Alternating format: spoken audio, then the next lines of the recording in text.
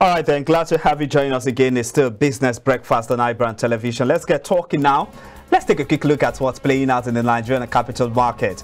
We're seeing a downward trend in trading activities. We don't know why, but not to worry. I have the right man with me in the house to give us more insight into that. Before we get talking, let me tell you, the Nigerian equities market on Thursday continued its movement in the red zone by 0.43%, losing 252 billion naira as the stock investors cautiously trade in line with earnings report as well as corporate benefits. The Nigerian Exchange Limited All-Share Index and equities market capitalization decreased further to 130,736.08 basis points and 58.653 trillion naira respectively. Meanwhile, market positive return year to date decreased further to 38.73%. However, Zenith Bank, GT Co, UBA, Access Holdings and Transcorp shares were actively traded as investors in 8,908 deals exchanged with shares valued at 487 naira, 772.2 shares worth 15.63 billion naira.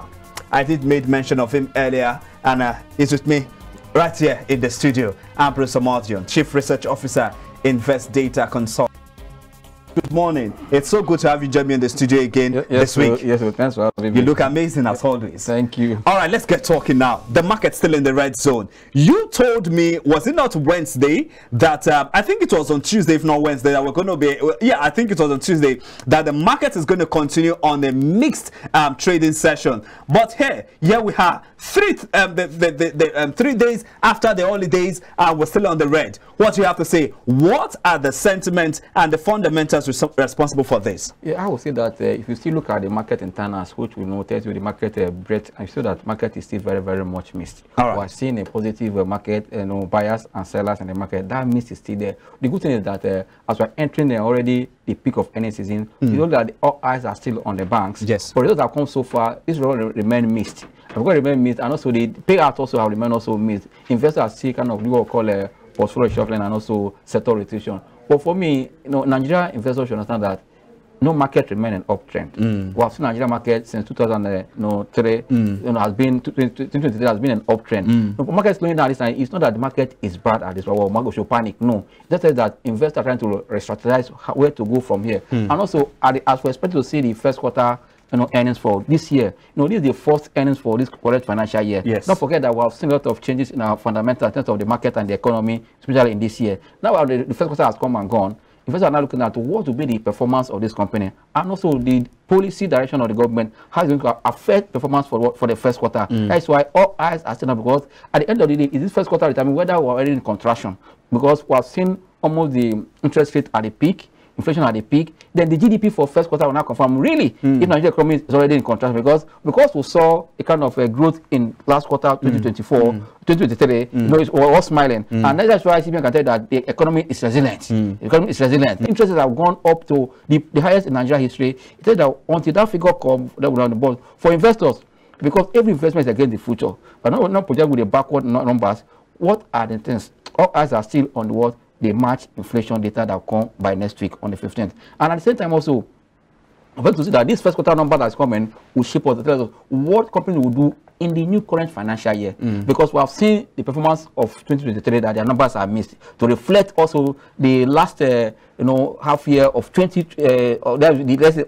the government came on board from the month of May last year till date. We have seen the end for what will the first quarter of 2024 look like, and that's why investors are looking at where can I put my money. As a result is coming now, don't forget that the fixed income markets remain in a bit attractive because of a high interest rate we are seeing, and also high yield we are seeing. But those that are really die players in capital market are saying that as far as the returns in the fixed income market is still negative, because compared to inflation, they're looking at where can I make 50%, 40% in equity that can I be, and I can stay ahead of the inflation. That's why we see that people are doing portfolio shuffling, like I said earlier, and sector rotation, and also with the capitalization of the banks. As CBN came last Thursday to announce that yes, also investors are looking at there's opportunity in this capitalization. I'm telling you that this was going to create wealth for investors because it's only to understand who is going to marry who, who is going to also leave who. Yes, exactly. I like that. And at the same time, who is going to also at the same time downgrade its operation either to national or regional, or who's going to operate from national to what international. Yeah.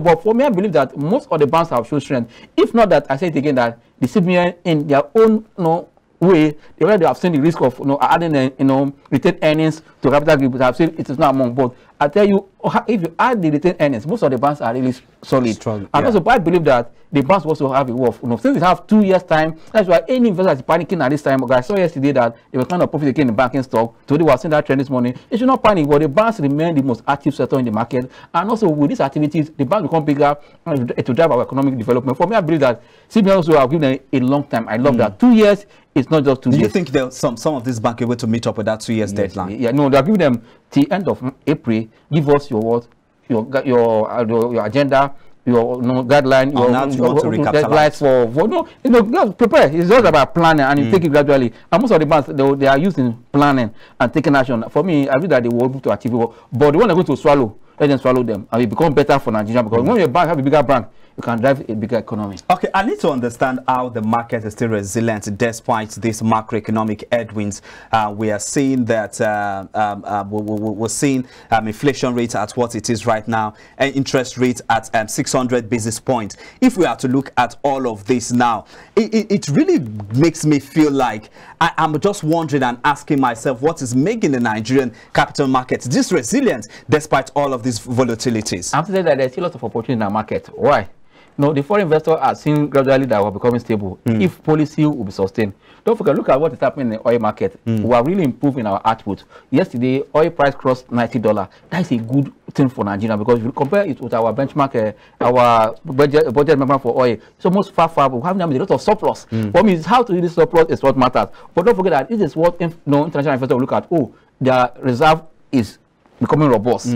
That will not attract them. For me, the market has opportunity. That's why anybody that is planning that the market is correcting, it's just wasting time. This is opportunity for you to take advantage of the pullback, and because when these foreigners start coming, look at the company in Nigeria that foreign investor will enter. That's where it should be big because I tell you, once they are seeing that we are becoming stable, they start coming because our stock are cheap. But I tell you, the highest stock in Nigeria market is about 3,300, and that's about $2.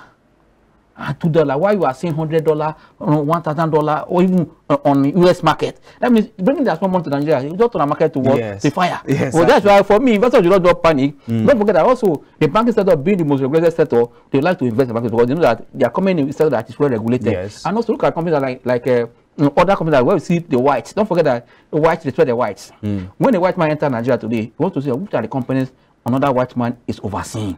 Is the MD or the director? They want to why? Because they know that they have a culture. But most of our Nigeria companies have done well. And this is but the white man that I want to first of all look at something like Nestle, Nigeria Brewery, Guinness, because they know that they have affiliation from their parent country abroad. For that's why as an investor, look at where you see that there's opportunity. That's why for me, when people are calling me, market is question, I say, do you expect the market is going to go up? No. This correction will be for us to enter. That means that's the beauty of capital market anywhere in the world. Once the market remains in up direction, it becomes it must not be on one way, it must come up and down. But you that sold up, come down, you buy more units. You must have a goal, you must have a plan. When you trade your plan, the market is always good for you to understand. It's not like you must play market every time. It's time for you to hook cash.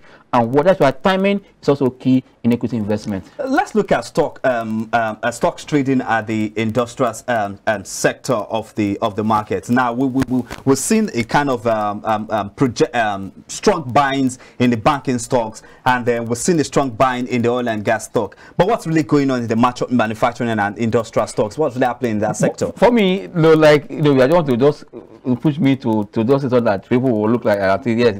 For me, for the market sector, we have seen already a little appreciation in our naira. Okay. That speaks volume for market sector. Don't forget that before now, it is the FS losses that they are posting. Exactly. Yeah. Now that we are seeing improvement, it's a problem. That means as for second quarter, for me, the investors are thinking, investors that are really serving in this market, Exactly from those companies that has good direction and has good product that, because FS are good, they're not going to expect to post another FS loss from second quarter if we started in March and it's more stable. Now with what I've seen in oil price, more money in our reserve, that's the place for CBN to also manage because they already started managing intervention. Because giving to Bureau de Change, already you are intervening in the market. Yes, that's why we are seeing stability. If they do more, we'll not see Naira exchange rate at 1,000 Naira, 900 Naira. Wow, that would be good for us. For me, it's a like I said, this is the time for that gradually going back to a sector that we have deserted before, because that's why in an equity market, sectorization continue. Yes. Where there's opportunity, you go. Where there's opportunity, you pull out. You leave. Exactly. So let's wrap up now. Let me get your thoughts on your projection on today's trading. It's the last trading day for the week, and do you see the market to continue its downward projection, or you see a slight increment, like get the market miraculously get into a green, going by all the volatility we're seeing? If we'll see those high caps start getting today, we might see green. But for me, the 4 days, if market goes in red today, it's not a bad thing. It's an opportunity for us to position for next week. But good thing is that this is the first trading week for the second quarter of the year. Yes. And we have seen red all through. It sends a signal that it's an opportunity. Why?